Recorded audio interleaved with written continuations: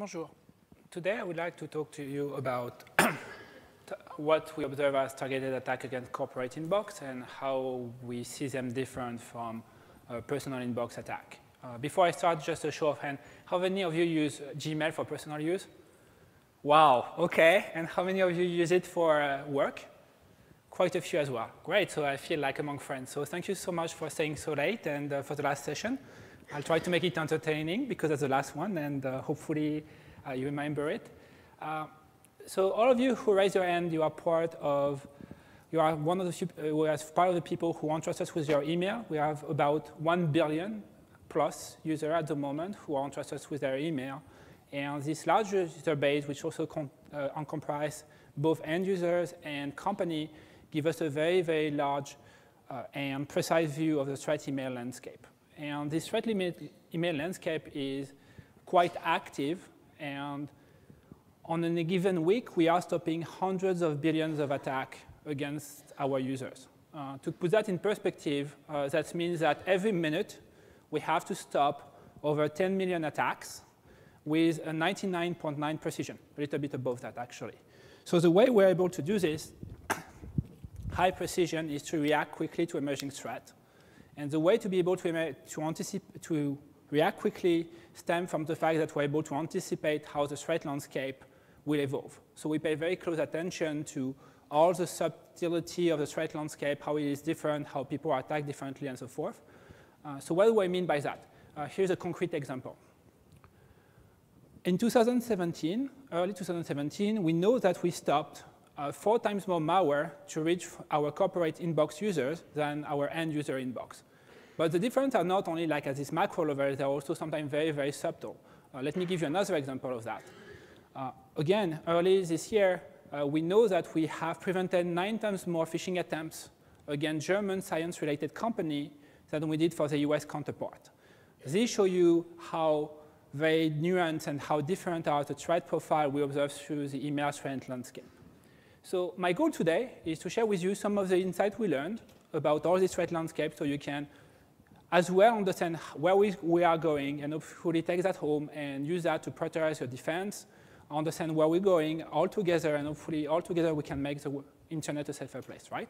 So the way it's going to go is first I'm going to discuss global trends, which are the things which affect all of us. And then I'm going to delve into specific trends which are specific to specific type of organization, specific type of like nonprofit.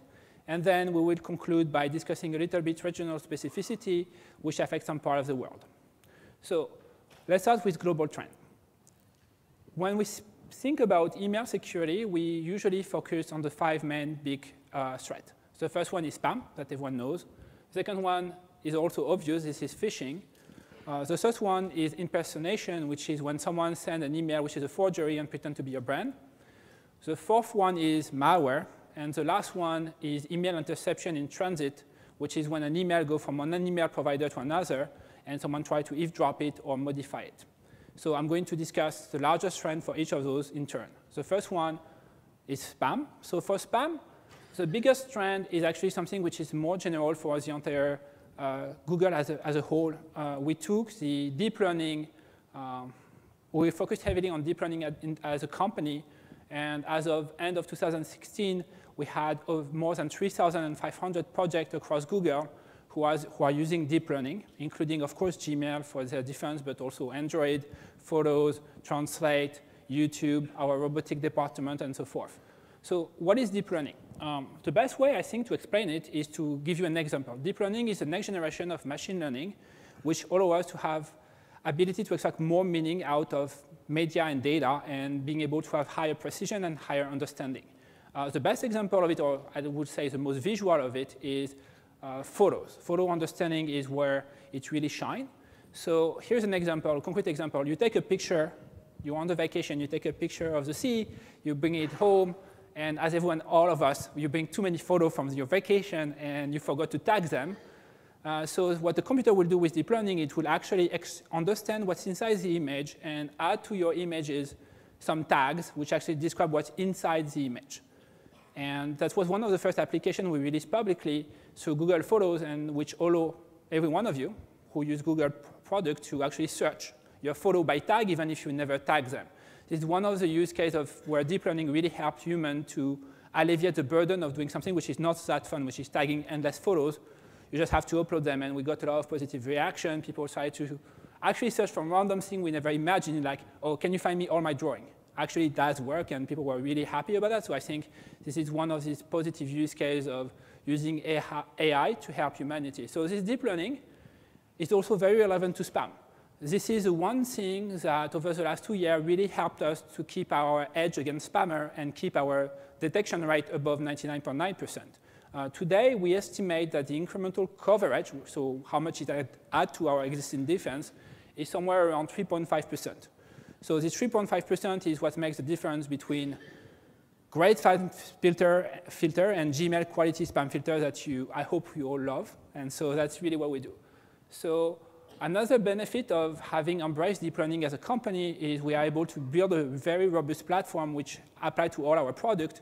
And for example, we recently announced that we even have developed hardware technology to help us to scale and make deep learning more efficient. If you want to know more about that, there is a link on the slide to the blog post which announced that. So that's my first trend.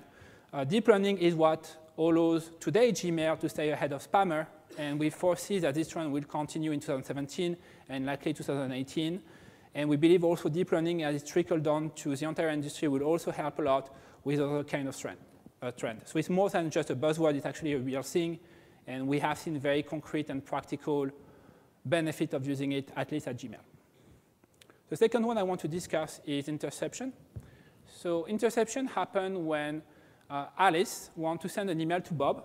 So she's going to send the email, but Bob sadly do not use Gmail, so we have to send the email to another provider, and in the process, the email is transmitted between the two providers. Originally, when the SMTP protocol was created, there was no encryption.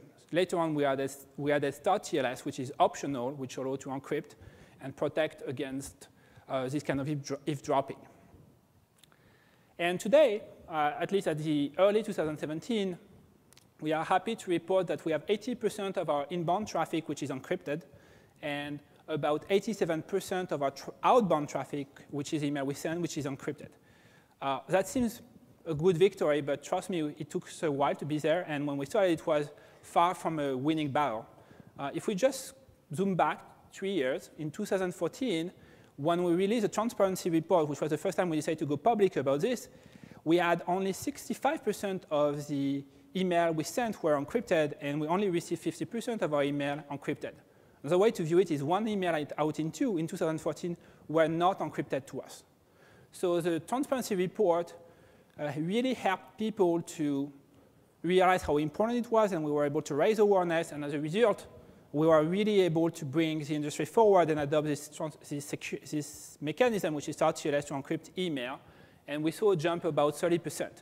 And then, as you can see, afterward, we still had a steady progress, but it was still not enough. The steady progress was too slow, and in particular, the inbound traffic, which is the amount of encrypted email we received, was still too low compared to how much we were able to encrypt. So in 2016, we decided, after a long back and forth about how much to not disrupt the user, how to convey it properly, and a lot of iteration, to release the encrypted lock icon that you might have seen in your inbox. And what it does, it tells you that the email you're about to send is not going to be encrypted. So if you put something which is confidential in it, someone might intercept it in transit. So we help the user to make a better choice. It also helped to highlight to the user, remember now 80% of the traffic is encrypted, so there is only 20% remaining, which one are not paying attention to security, and we hope it's a nudge. So did it work? The answer is yes, it absolutely works. It actually helped us to get, as you can see on the graph, a huge bump into the amount of our inbound traffic encrypted that we receive, and we still continue to have steady adoption.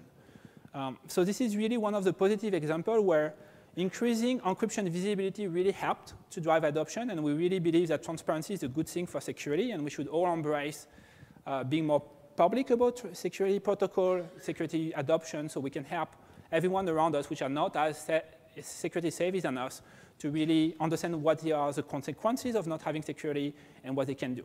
I mean, we probably know people who work in companies which are not so technology savvy, but they will absolutely need to encrypt their email. That's really important for them.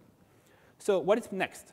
The next big thing for this year is we're going to introduce, with a bunch of partners, certificate pinning for SSL, for StartTLS. So like in Chrome, when you try to go to a website like Google or Facebook, we are pinning the certificate to prevent rogue certificate for intercepting traffic. We'll do the same for email. That's a great step forward. It's a joint initiative that we carry through MOG and IETF, and every major company are on board with it, including Microsoft, Yahoo, Comcast, us, and a bunch of other big partners. So we really hope that certificate pinning will be deployed this year, and I'm pretty sure it's going to be H1. We don't have a definitive date to share with you, but that's really the next big thing. So that's the next big trend for this year is not only we'll have encryption, but we'll have encryption with certificate pinning this year. All right. So the third threat is impersonation, when people try to impersonate your brand and send an email on the behalf of your domain. So to prevent that, there is 3 technology which exists for a while now. The first one is DKIM, which is used to sign cryptographically email. So basically, you're actually signing your email and say, yes, that's me, with a public key system.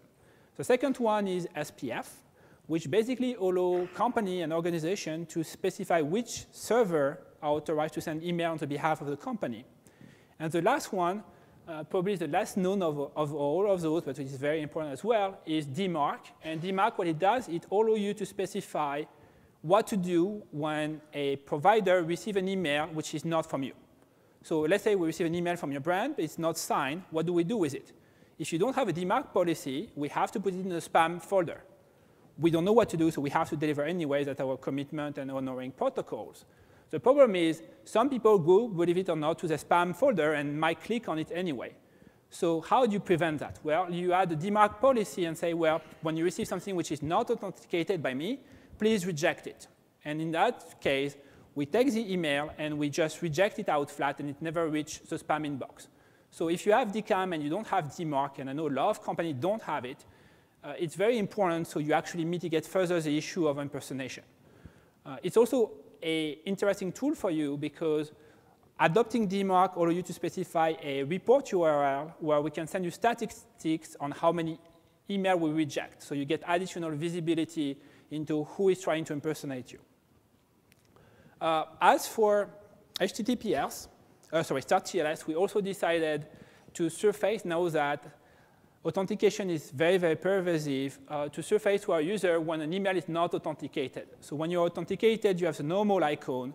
And when you have a non-authenticated email, we decided to show you a scary question mark to say, well, we cannot know if it's a real sender because, well, the domain is not authenticated, so you have to make your best guess. Again, this drives adoption further. As you can see, in 2014, 5.8% of the email were not authenticated at all. As of 2016, end of it, we are at 1.8%. So great progress there as well.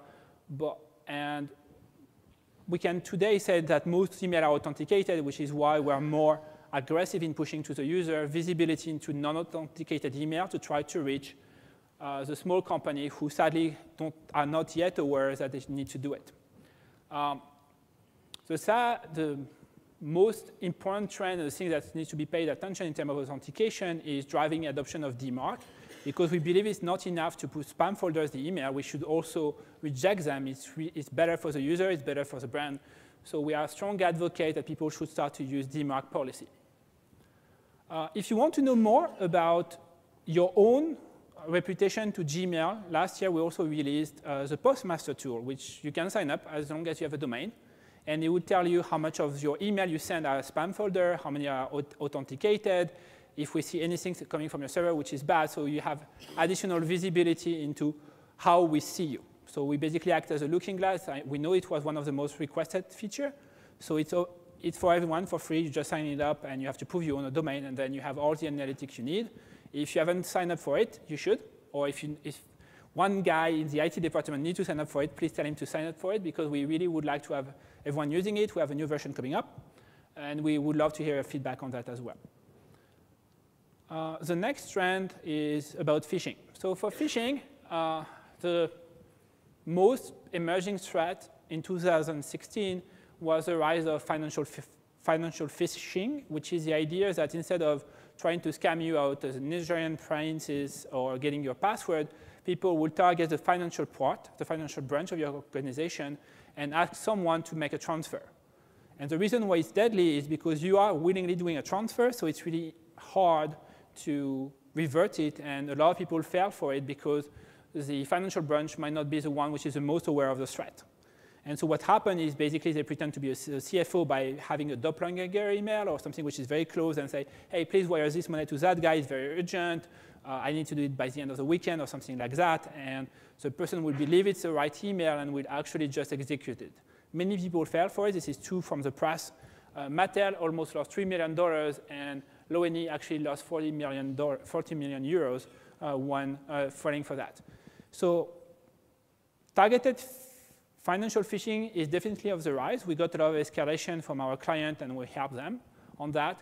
What you can do for that is increase the level of awareness and the level of education in the financial branch of your organization, which is something we traditionally do not do. We try to do like general thing. I think in that specific case, the best response is education and focusing some of the resources to educate the financial people about the risks that they are at risk, specifically, and showing them some examples which are available on the internet would help a long way to prevent those scammers to make a ton of money.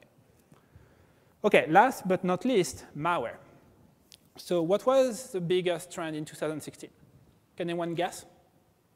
It's very easy. Ransomware, yes, exactly. Ransomware becomes the largest malware threat by a huge margin.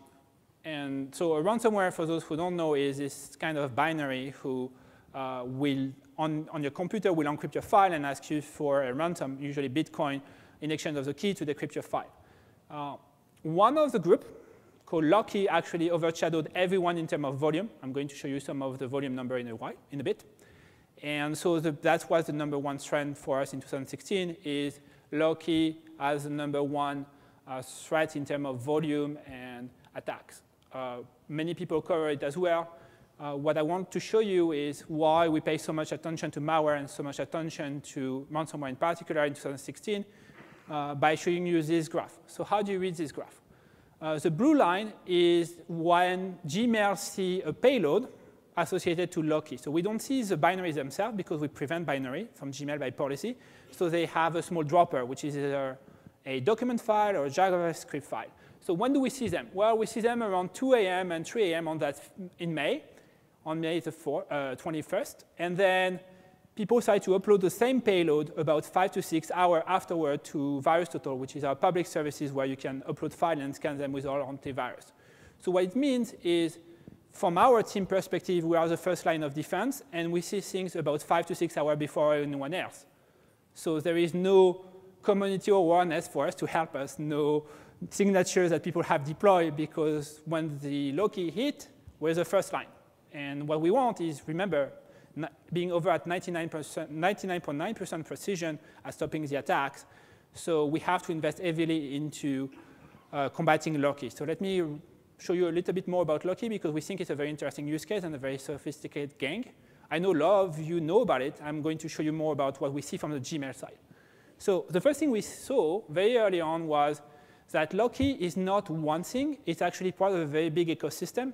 Locky is a group who specializes into the ransomware part of the thing, but they actually use infrastructure which is shared by many cyber criminal groups. For example, this is a picture of the same week we saw email from Dridex, which is a Trojan banking that you might have heard of, and Locky coming from IPs that are geolocalized for you. And as you can observe, they come from almost the same IP. The reason for that is because they are distributed through the same botnet. So what you see here is also a very important trend that we have observed over the last 5 years, which is the commoditization of botnet and the separation of expertise. You have one guy selling the exploit kit, one guy selling the botnet, and one guy doing ransomware, one guy doing the Dridex, and also Dridex also now training people to use that technology.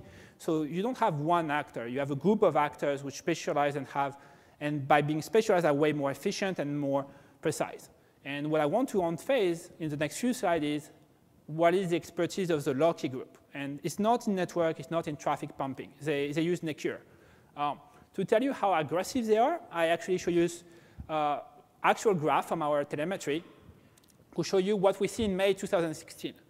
So the first thing I want to unphase, so I compare Loki and Drydex, and each bar is a day. So the first thing I want to unphase, and it's really important to understand, we don't see a steady stream of attack. It's not a graph which looks like this. What we see at Gmail is huge bursts of attack, nothing, huge bursts of attack, nothing, and so forth. And when I say huge, sometimes we see 1,000 times more attack email on a given day than the day after. It's also explained why the number I have in the slide, you should take them as data point and not an absolute number, because tomorrow or next week, if there is a huge attack, the number will change a little bit. So we have to look at longer-term trend to actually pick up what the threat landscape is.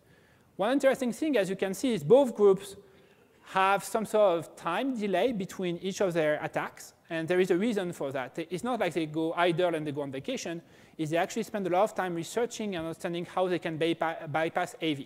Both groups, and Loki in particular, spend extraordinary amount of time developing payloads which are really hard for antivirus to be detected. Most of their engineering time, I believe, is spent, or I think a significant amount is spent into developing payload which will not be detected, and that's why you have sometimes a long period of idle and sometimes a very short one, because it depends how fast they will be able to find something which will bypass the latest version of the AV. One thing which is very different from Drydex and Loki is the volume. Drydex, at most, we see 1 million email on a given day, and that's not a lot. So they are very, very targeted and very focused on the target list. Loki is just like all over the place. This is 100 million email. So they have the ability sometimes to pump up in a few hours 100 email. That's why I call a burst. And it's also why sometimes our metrics, I can't show you like metrics which are 100% meaningful because we have so much variability. And then they go away, and then they come back. So also, funny anecdote is none of those groups ever send an attack on the weekend. So that goes with the thesis that they are actually professional groups, right? So one thing that Loki did very well is they decided to focus heavily on developing droppers, so that's this small attachment they attach to the email, which is in JavaScript instead of PDF or docx or RTF, because they found out that they have more liberty, and AV were less prepared for that, so they are investing in that. And they've become really, really good at it. So what does a dropper look like, right? What is it looking like? So this is a simpler version. It basically have 4 stages. The first stage is you create a temporary directory using the specialized version of JavaScript which run in Microsoft, which is called WScript. Then it's going to use an ActiveX object to fetch a payload from an external website, because remember, this is Google do not authorize and Gmail do not authorize binary, so you have to download it from somewhere else. And then they're going to write the payload on disk. This is when your AV will actually kick in and prevent you from downloading it, hopefully. And then they will execute it. And here you have an empty argument, because sometimes they also add a password into the dropper, which prevents the antivirus to execute it if you don't have the password. That's one of the tricks they do to prevent analysis. So you have to have the dropper and the binary to do the analysis. If you don't have the password, it doesn't execute, and so forth. So a lot of tricks they do there. But that's the nice version of it. This is me making you a nice example. In reality, those guys, they do very, very advanced payload. To show you how deadly they are, let me show you a production graph from Gmail. I know a lot of you wanted to know more, like see more behind the scenes, so let me show you what we see. So this is on May 5th. It's 2 a.m. in the morning, Pacific time in Mountain View, it's all fine. And then we have, well, 20,000 Loki email coming in through the pipeline, and everyone is detecting it. And our internal detector in blue, some of our AV we use as well as confirmation as well. Everything is fine. And then Loki start to kick in. And they're going to pump about 30 million email every hour for 3 hours. That's 100 million email here for you. And what you can see here is one detector, which is our internal detector, called it. The AV, I could have put this one on another one, and it doesn't matter, actually was blind to it. That's what we see. That is why we spend so much time developing our internal detectors, because in many, many cases, what's between you and Loki is our internal technology, and sometimes it's AV as well, but in that specific case, that was our detector who saved 100 million email to reach our end user inbox, your inbox. So it's also why we don't talk about how we do it, because we have a very unique process to detect those kind of stuff, and we don't talk about it because we know they're actively looking forward to trick our system. And so we are a little bit shy about it because it's for our user protection. Let me show you how they try to trick us. This is an interesting story. They decided that maybe we do something about file fingerprinting. So if they were to change the file mid-course in the attack, maybe we will miss it. So they started with trying with Microsoft Doc, and in the middle they switched to RTF. That's the kind of tries this stuff. So they constantly probe our system and say, if I change this, if I change that, how it works. And sometimes it's low volume campaign, and then they full blast on. Here's an interesting trick. So as I said, we also have some.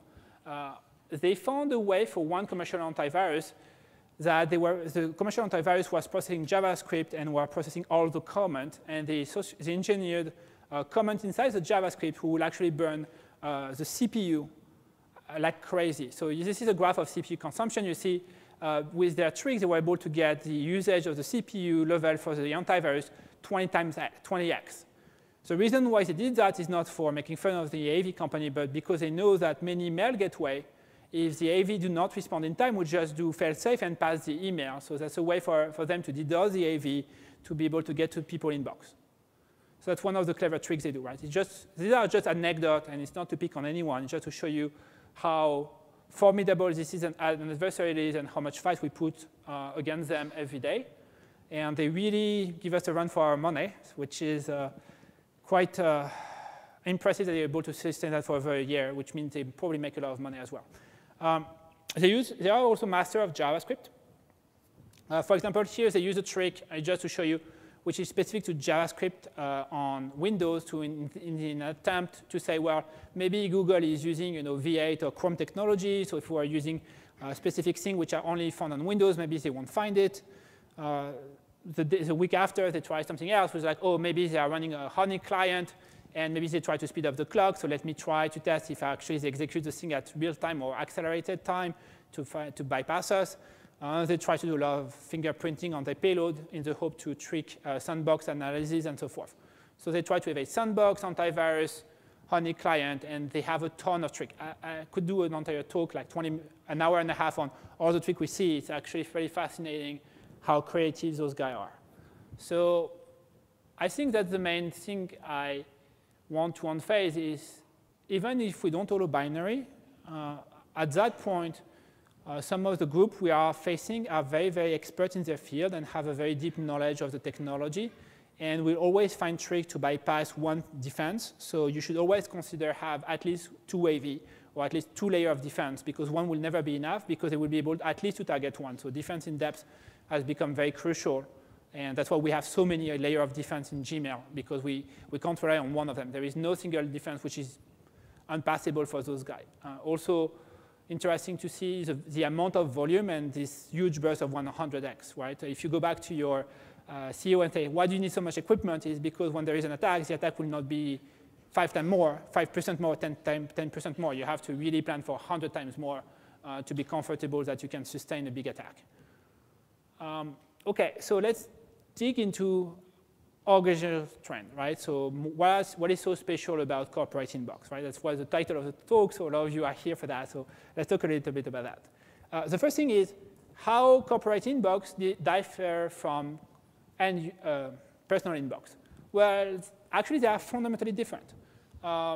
We block way more malware for corporate, and we actually stop way more phishing attempts against corporate inbox, but they receive way less spam. You can see it here. The blue bar is the corporate inbox, and the green bar are the personal inboxes. And you can see malware, phishing, so it's like 4 times more, 6 times more. But again, as I said, it changes from week to week, so don't pay too much attention to the exact number, but the trend is correct. We see way more malware and phishing for corporation. That's the two main problems. Spam is more an issue for personal end users, right? So if you zoom in and we talk about type of organization, then we also see different. So for example, the most phished type of organization are companies, publicly traded company, privately held company. The second one are government-related organization. Third would be non-profit, almost on par with educational organization in terms of phishing attempts. So if you are a company where, yes, phishing is something which should be definitively on your mind, and you should really invest into prevention, education, that's really important.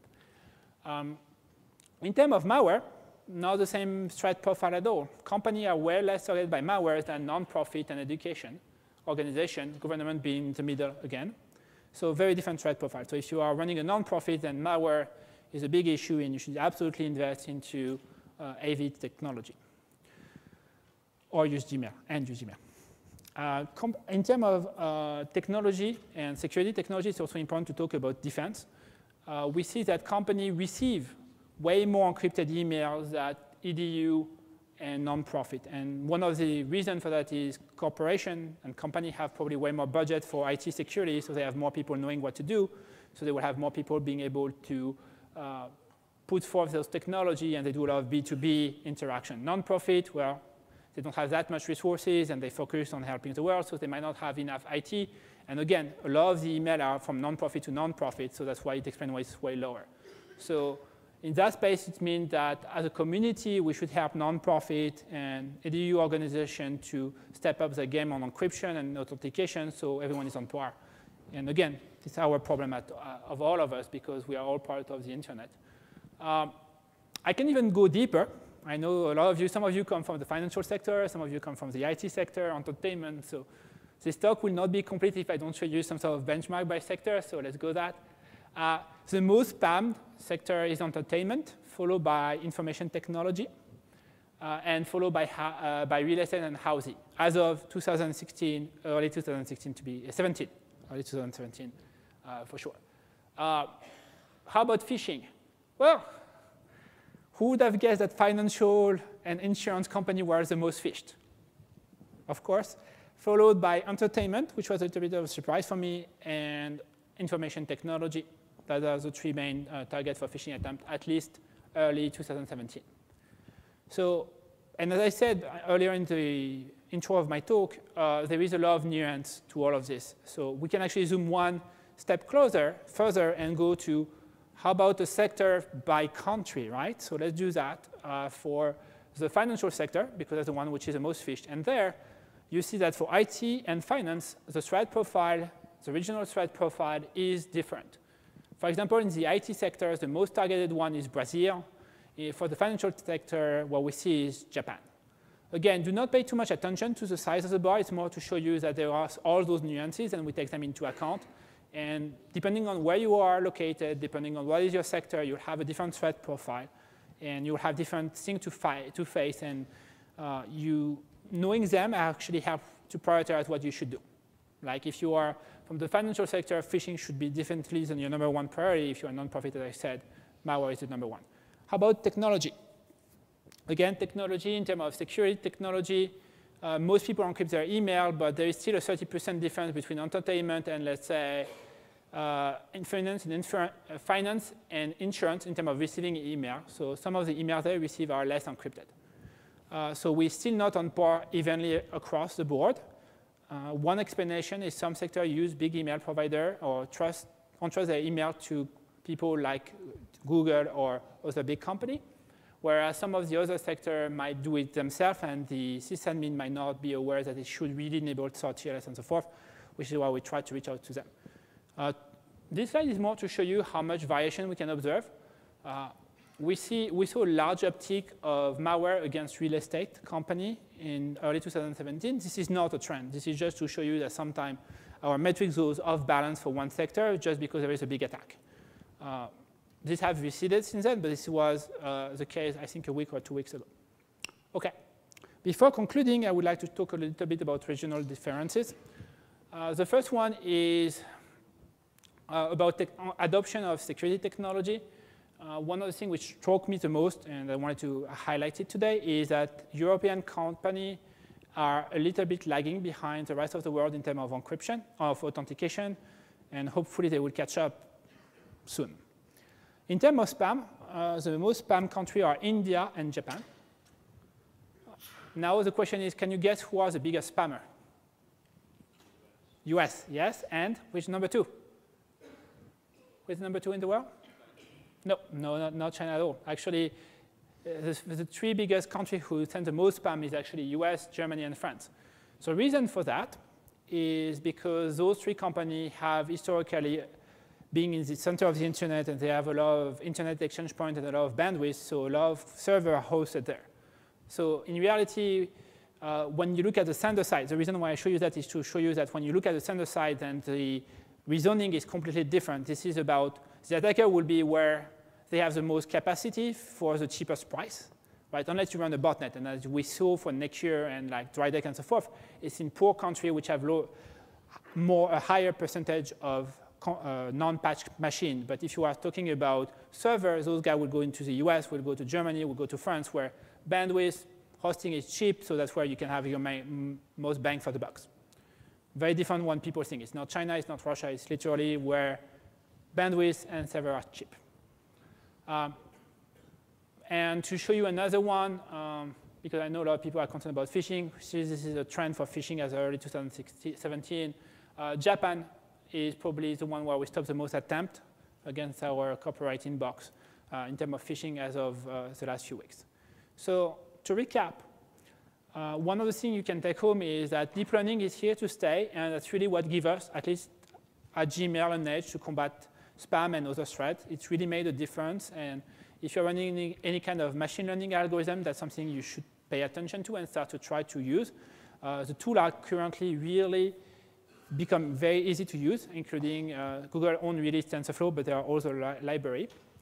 The other thing is transparency also helps driving adoption of security technology. So if you're working on a security product, thinking on how you can expose indicator of security to your user will help. Even inside your organization, if you show that, yes, this person has signed a document and so forth, actually can help. Transparency and making people accountable is actually a good way to push security forward.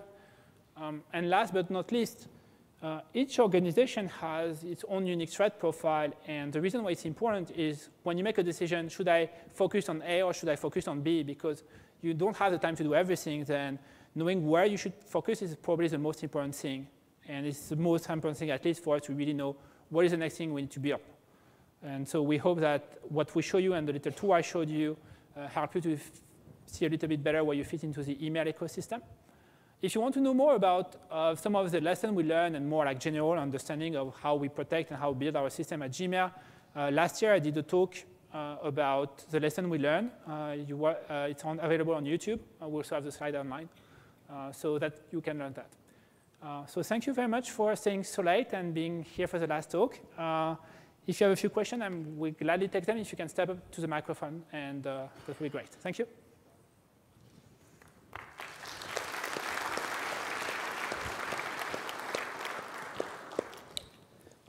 When you say that 80 and 87% of email is encrypted, is that referring to corporate email or across the board? Worldwide. All of it. Yeah, don't distinguish between the two. Yes, 80%. All right. Arguably the most impactful phishing campaign last year was the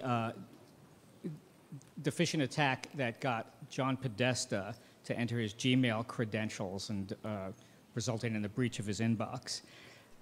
And this was a phish where it was actually posing as Google security in order to trick him into going to a phishing site and entering all his password. So my question is, with all of this technology behind you to stop attacks, how do attacks where the attacker's actually posing as you manage to slip through that?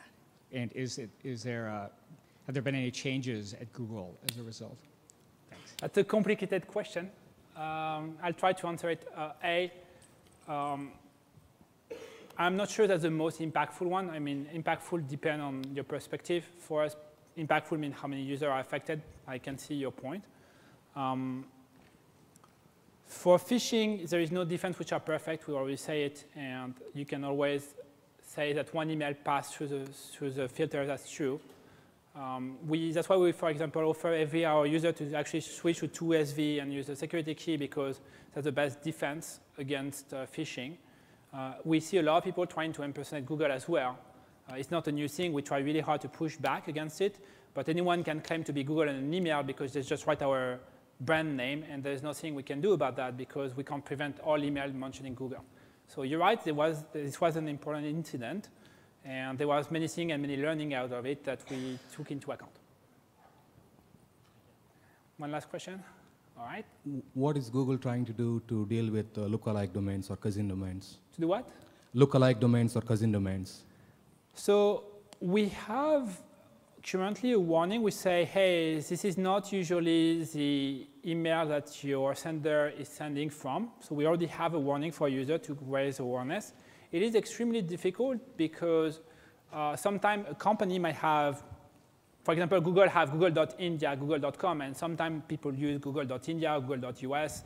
We have all of them. So sometimes it happens. It's really hard to have a definite judgment. So the best thing we try to do is surface at the UI level when we think it's a lookalike and it's really weird. That being said, you're right, it's extremely dangerous. And there is not a good way to, or like a perfect defense against it. So we do a bunch of deep learning inspection of the content, and as I said, we surface some warning when we're not sure. Thank you very much for your attention.